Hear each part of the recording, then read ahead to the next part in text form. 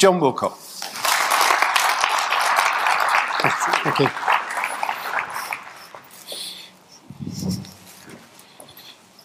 Hello. My name's John Wilcock. As was said, I'm the Head of Manufacturing Strategy. Today, you're going to hear a lot of words. I'll focus on complexity and structure. Yeah. So I'm going to take you a little bit deeper into the context of the submarine build programme, because if you don't get that complexity, you won't get why we use an architected approach. We needed something and we needed it badly. So, right, Matthew, let's get going. Okay, so what I'm going to take you through is who are we, but a little bit deeper, more in context of the operations function within the build. Where are we based? A little bit deeper. Sunny Barrow, by the way, Lake District. What do we do in operations? A bit deeper. What's my role? And then we'll get into some more TOGAF stuff, okay? So I'm also going to try and take you through the journey we've come through and how complex engineering has took us into the high definition build that we've got now, yeah? Again, a very, very complex product that as we're building it, legislation is changing, health and safety is changing, year on year on year. We can't get as many people inside a boat anymore as we used to. So you can't drive your efficiency up by bodies anymore. You've got to look for better ways. Okay? At the moment, in the operations function, we have got 27 change programs going on at once. It's too much. We needed something to pull it together, box it off, get it under control, get buy-in, get stakeholder buy-in, get it into a project, manage the projects. It was too many headless chicken running around, hobbyists, yeah, extension of university, but they weren't turning the dial. They weren't moving us in the right direction. So this was about pulling them together. Okay, Matthew? Right, so we're going to set the scene in the complex problems we were having. So the next thing that's coming up now is a brief animation on our history, and then you'll see what Steve talked about was dropping the boat in the water. We don't really drop them, we take our time. But Matthew.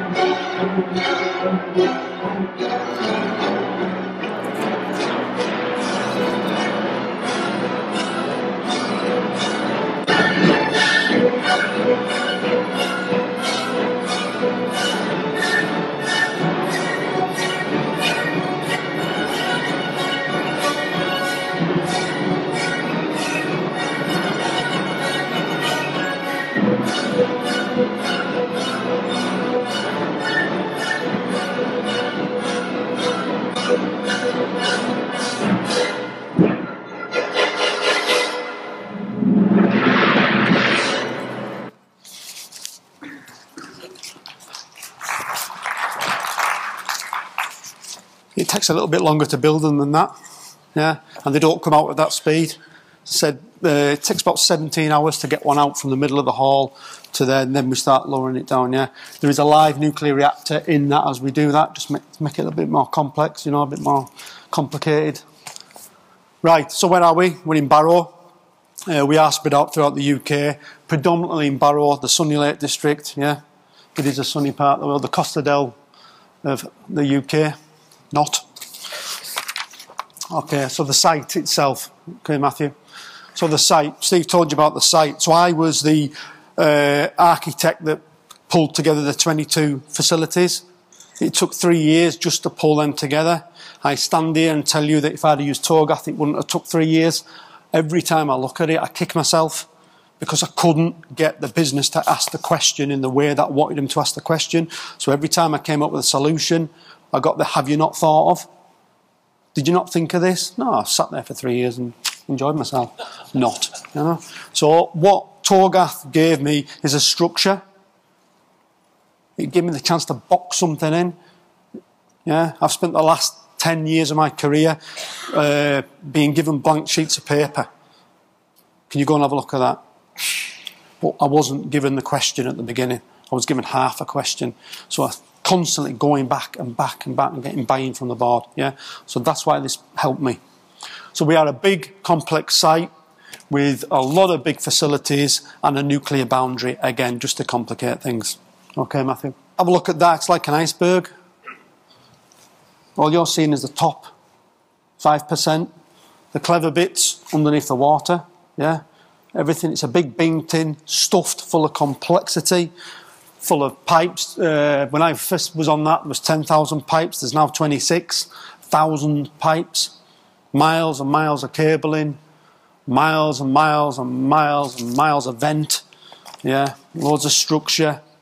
Got to make all this thing work, and again, just to make it complicated, we put a reactor right in the middle of it. Yeah, it's very, very difficult boat to build. Very, very difficult. Probably the hardest boat we've ever had. But it's a fabulous boat. You would not want that thing chasing you around. Okay, it's a fabulous, fabulous piece of technology. But it's hard work to build one of these things. Okay.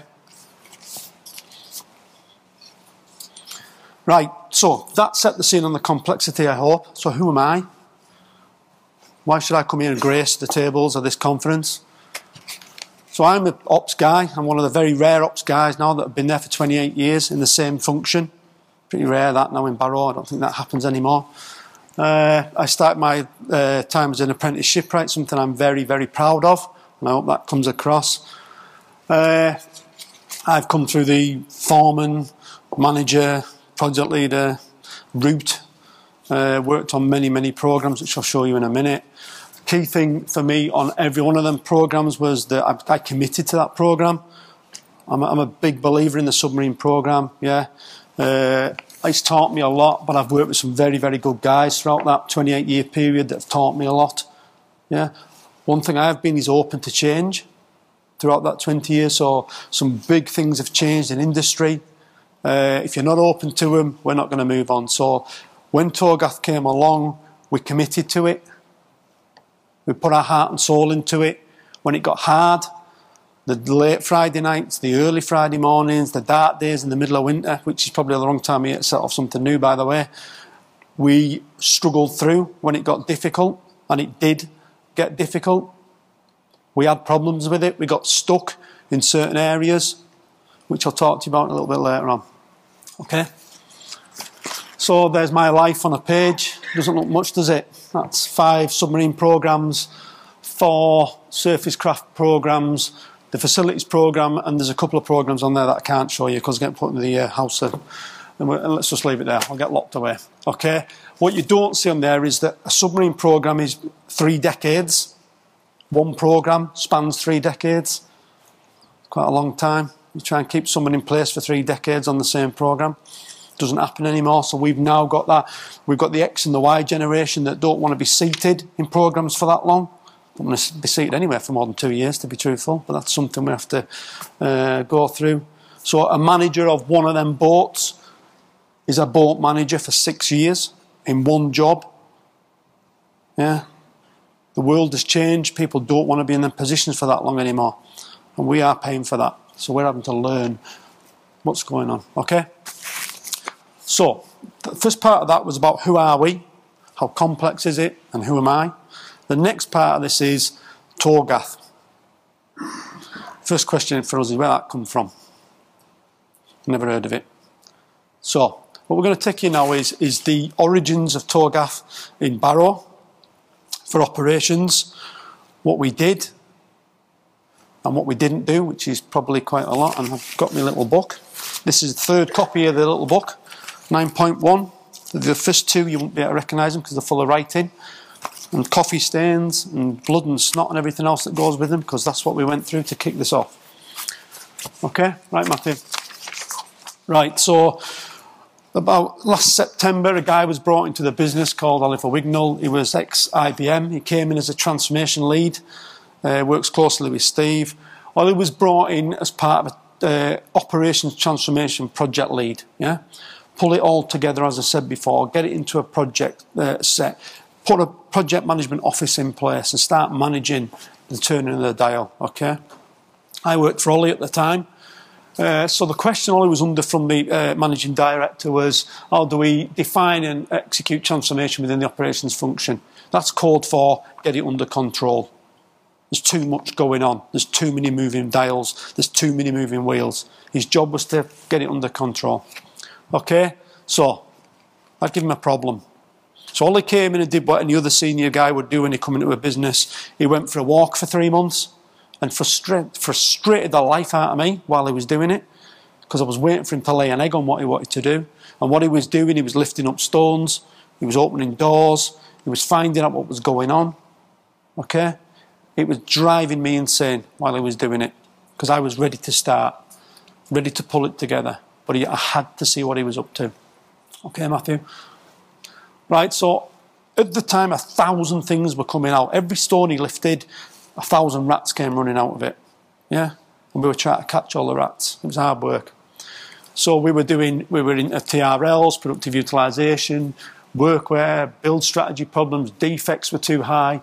We were going through a big leadership change programme in the business. We had the vision was under question. So all this stuff was, we tried to get this animated and moving around, but it just didn't work. So all this stuff was going on, and we needed to, Ollie was looking for a way to pull it together. Okay? All right, Matthew, so this was very, very complex. Too much going on. Okay, Matthew. So we had Ollie down there, and we had this guy appeared. Do you know him? The picture that just appeared, I'd had animations attached to this. Horns, yeah, the devil. We will be having a conversation tonight. Well, so Paul came, and I think it was just over a conversation with Ollie, and Ollie was saying what his issues were, and one sentence sparked off where we are today. Okay, Matthew? Have you thought using an architecture framework? That's how it started. Simple as that. In a conversation, that's where it began. Right, Matthew? That took us into the next piece of work. So that one question ended up coming via Ollie to me. That's how it began. Okay, Matthew. Right, so how? This is the important bit. I'll take you through how did we start, downloading it, digesting it, our method, gaining credibility, what worked well, what didn't work well, because we did have some problems, and we still are having problems. And then, what are other people doing now? Other functions are coming to us and saying, can you show us how you did that, please? We don't quite get it. Okay, Matthew. Right, so, getting started, we were looking. Yeah, we were looking for the start. We were struggling to get a start. So, we asked ourselves some big, hard questions. And we were given a word. Okay, Matthew? So why don't you have a look at this word? So we started looking, and looking, and looking, and we couldn't find it. Well, we could, but I'll let you look at your dictionary and say what it says, but I certainly can't put it on this screen. Okay, for the ladies in the room. Okay, so then we found out about 3 days later,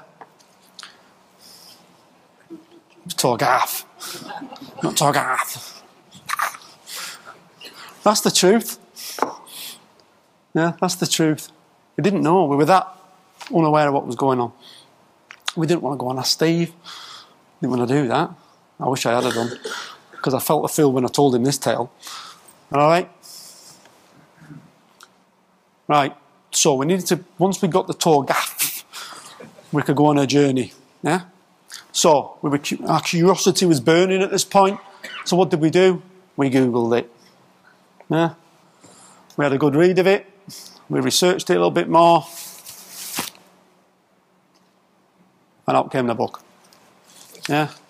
We read it, and threw it about, and read it, and put it away, and read it again, because we didn't understand it. So we were confused. So then we did something that you might not like. We went through it with a black pen, and every syllable over 3 words long, we hacked it. And then it made sense. Because we weren't looking for an IT or system solution pack. We were looking for something to change our business, to set us in a program we could pull our projects together. So we translated it. We translated it into something that was our language in shipbuilding, you know. So there's the TOGAF version. This is our version. Hopefully. There you go. So, why change? Remember I said before about the facilities programme? When I had all these guys for 3 years telling me, have you not thought of? Have you not thought of this? Have you not thought of that? No, no, no. Why change? You tell me why you want to change. That one dot at the top of there has changed the way we do programmes in every way. Because from now on, I don't do anything unless I get the senior stakeholders joined up and agreeing why change. It's so important. Okay, and then if you follow it round, that's our translation. And it works for us. And it works well. But we'll still give myself some problems with this. Right, Matthew. So, we got Paul back. And on this one, I tried to draw a halo. Rachel, what did you say? It looked like a rubbish play where it was made out of a coat hanger. Yes, we'll give up with that as well. But Paul came back after our translation, after we'd got into work, and we asked him for validation. We were expecting a bit of a slap around the ear hole. Are we doing the right thing? Is this in the spirit of the TOGAF principles? Okay? Feedback and guidance moving forward. My advice is, if you're going to do this, go get a Paul. Get somebody that you can talk to. And believe you me, we're operations and we talk a lot. I just wanted somebody to listen, because we got stuck. And we got stuck a lot. So, the feedback and guidance is very, very important. But I'm sure, and I'm really, really sure he'll let us go down a few rabbit holes. You know, and once we got in the rabbit holes, it was, again, middle of winter, very dark, 6 o'clock Friday mornings, rain on the windows. It's a bad place to be because we can't get back out. So we have to keep trying and trying and trying and trying.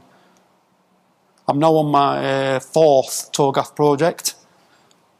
I can now see why he let us go in the rabbit holes. Because I don't go in them anymore. So it's important. Could have killed him at the time, but it is important. Okay? Right, so our method. Whiz-bang, iPads, all them things, headsets. Yeah? This is to show how technical things can be. We didn't do that. We did it the old way. Okay, Matthew? That thing in there. Didn't do any of that rubbish. We did it the old way. Why? Because we were taking a lot of people on a journey. And one thing I found out with TOGAF is it's very, very difficult to present through PowerPoint when you try to bring people on a journey. So we went back to war rooms. And we went back to these things. And we used a lot of them. And when I mean a lot of them, I'm talking boxes and boxes and boxes full of post-its. Because we needed people's views. We needed people's brains. I didn't want a laptop. I wanted what was in their head. 3,000 people had an input into this. Not 8 of us. 3,000 people. 8,000 man hours we spent doing this. Every one of the shop floor guys who I personally, very personally think I represent, had an input into this. We had, God knows how many admin people adding up, pulling all these things together. We went through 25 sessions with all 3,000 people in a room where they were all putting down what's wrong with their business, where they need to change. And all that was a feed into our TOGAF. Okay? Then we laid it all out into a war room. That's still live. We're still taking people through it. The fact that we're on our 4th project and we're doing it the same way, but it's an iterative process. constantly getting people in the room, constantly feeding the process. We learnt a lot of lessons doing this. We got stuck in stage E for a long, long time. Probably are still stuck, but I'll take you through that in a little bit. So that's how it worked for us, you know. And I don't think I'd change it. But I don't think I would. I'd stick to this. For me, it works because I can get people in front of it. I can get people stood there. I can get them with a pen. I can get them drawing. And they do. The problem is when they draw on it when I'm not there, because we don't know who the hell's done it and hear what it says. So there's people at this all the time. This is right next door to the operations director's office. So he's in there all the time. Okay? Right. So what worked well? Okay, Matthew? Buy-in, sponsorship from the outset from the senior management team. Right, so this is the main thing. When setting off on a journey like this, which is new, it's a leap of faith, we had the ops director and all my peers, all heads of all the functions, bought into this and driving it. No dissenters. Everybody was in. Yeah? Okay? Setting the scene by defining why change. I said it before, it's the most important part. Spend your time on why change. We spent, 4 or 5 sessions, day long, locked away, just working out that one. Seemed a bit daft at the time. Why are we spending so much time writing a question? We get it now. Get the question right at the beginning, get it bought off, then you can move on. Change your question, completely go back all the time. You take 2 steps back. So we understand that now. Okay? The structured approach which followed the clear line of reasoning. Very, very important. It gave us that structure we were searching for. At the beginning when I showed you Ollie and he had all these projects going on, he was searching for a structure. Okay? It ensured a level of control and discipline, not just to jump to the answer. We're operations. I'm sorry, we like building things. This was about slowing it down, pulling it back, get it under control, get it into a project, get it into the PMO. Okay? The ability to document decisions at key stages. That's what my big book was when I walked around my big thing. That's what that is. I should have brought that, by the way. Okay, the ability to reference back to why throughout the process. Constantly take any decision back to why. Right, Matthew? Having a clear objectives to complete each stage of the process. Yeah, I'll think about that one. Sometimes they were clear. Sometimes we made them up as we got in there. But it's important. Going forward, now in our 3rd and 4th project, that's important. Okay. Taking a leap of faith as a team to try something new. It's quite difficult. 28 years of experience. A lot of my peers got more. I'm not saying I'm younger, but I am. It's quite hard for people to do that, to shut their eyes and go. I'm glad we did, but it's difficult. Okay. Having a team that was flexible and could adapt to change. Yeah. It worked, yeah. That's why we're on our 3rd one of them, because we kept throwing it at each other when we got stuck. And we are on our 3rd. Okay? The energy levels and the passion of the team. I said before about commitment. You've got to commit to this. If you commit to it, mind, body and soul, you'll get there. If you don't commit, and you're just putting your toe in and bringing it back out, it's going to be a long, arduous process. Okay? And having someone relatively close to give you guidance, as I said before. Yeah, we are going to have that debate, you know it's coming. But there's guidance and then letting you go. Yeah, we needed somebody. Especially when we were getting too caught up in the words. And we did sometimes. We got caught up in the words. And we back-translated it again, a couple of levels, but kept the principle and kept the structure. Okay? What didn't work so well? Having to define the mechanism for completing the next stage while trying to deliver the previous stages. That was a bit complex. That was quite hard, actually. Yeah, it caused a few late nights, that. And we're in now on our 4th project. We're still having one of these issues. We're trying to get something through, and it's slightly changing what we did last time, so it's making us think a bit harder. Okay? Sometimes getting stuck in cul-de-sacs. Oh God, did we get stuck in cul-de-sacs. But we're now glad we did. We're glad we got stuck, because we documented it when we were there. So we go back to our notes, and then we take a different direction. Okay? Presenting the stages of TOGAF was difficult. It's very, very difficult, as I said before, to take 3,000 people through what you've done, and I had to. And I learned a few lessons while I learned to stop doing it, because I don't want 3,000 people to be TOGAF practitioners. I want them to understand what we've done. Okay? We tried to take all our stakeholders. Ollie made the mistake, and he'll tell you now. We did some engagement sessions with all our guys, and he stood up and he took them through the work that Matthew's going to show you a little bit later on, which was our in-architecture work, the working out, the analysis, and we lost everybody because they got caught up in it. They needed to know the input and the output. They didn't need to know the bit in between. We really, really should have picked up on that much, much earlier, because we wasted a lot of time, because we had to go from rooms of 70 people down to rooms with 10 people, down to rooms with 6 people, and do it slower, longer. And believe you me, we've done that. Everybody's gone back through this. Everybody. Okay? Project Management Office. Because there was 27 projects that Matthew will take you through after, we said we were going to put a Project Management Office in place to manage the output.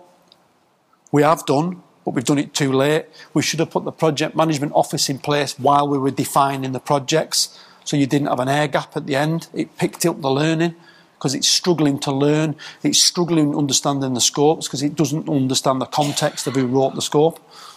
Okay?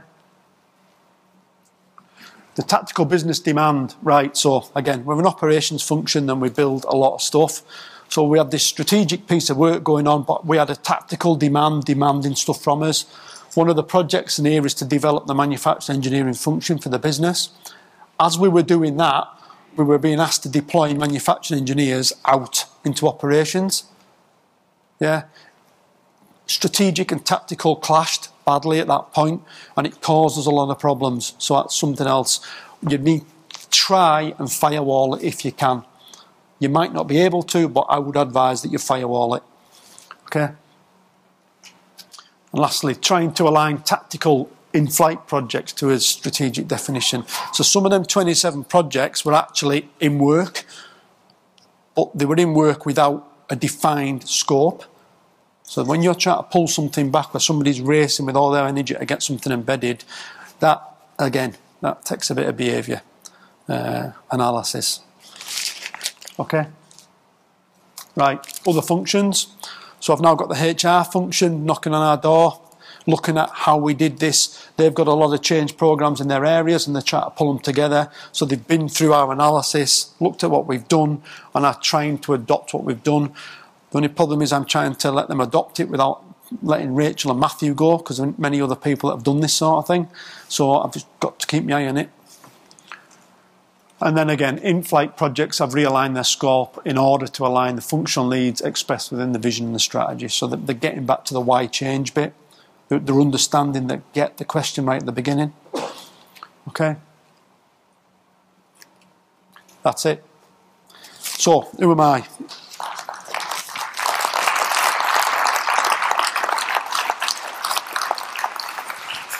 I am a lowly operations man that's used something to get us under control. That's all we've done.